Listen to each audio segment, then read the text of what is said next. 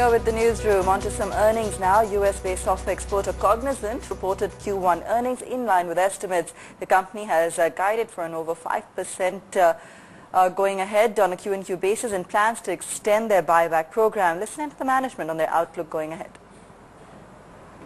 As far as the demand environment is concerned, we feel pretty good for the services that we take to our customers.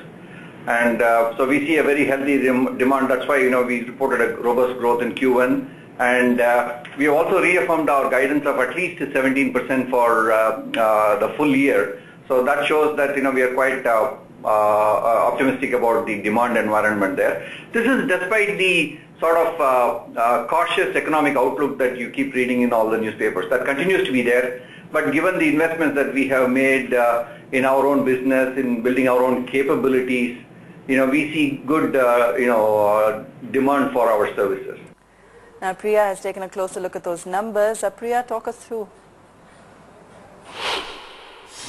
While meeting street expectations, US software exporter Cognizant has posted a 3.7% increase in its first quarter revenues at $2.02 billion. The growth for the company was driven by spending by top clients in Europe.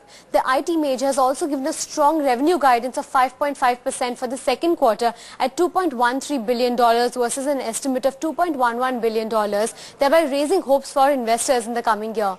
Cognizant has also maintained a full-year revenue forecast of 17%, which exceeds the estimate of 12 to 14% given by NASSCOM in the beginning of the year.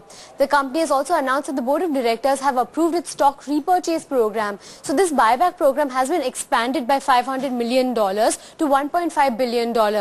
As of now, the company has repurchased $940 million of its shares under this program. The net headcount addition for this quarter stood at 6,000.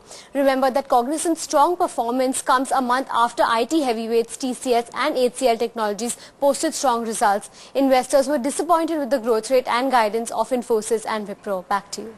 Now,